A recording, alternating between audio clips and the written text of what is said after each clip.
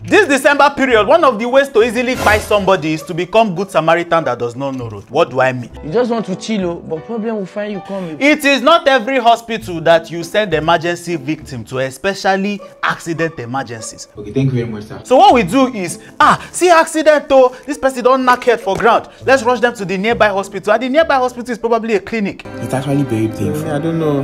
They will waste your time. They will refer you to another hospital. That time that you spent rushing them to that hospital and rushing them back to the nearest other hospital is waste of time and may probably contribute to that person's death. Can you imagine? There are different levels of hospital. There's level 1, for example, the teaching hospitals or very top private hospitals that have most of the machines and tests that will probably be needed to save that person's life and even the person dead. So Emeka and Nkechi, I know it's not our fault, but we are living in a country where we are now doing many things by ourselves. So one of the things you should do is, what is the level of emergency? If, for instance, the person has a head injury, the person has a chest injury, the person is bleeding profusely, or the person is unconscious or breathing abnormally, you don't send the person to a nearby hospital. You send them to a level 1 trauma center, which is either a teaching hospital where you are or any top private hospital that has the manpower and the tests that you need. And that hospital has to be the closest one necessary.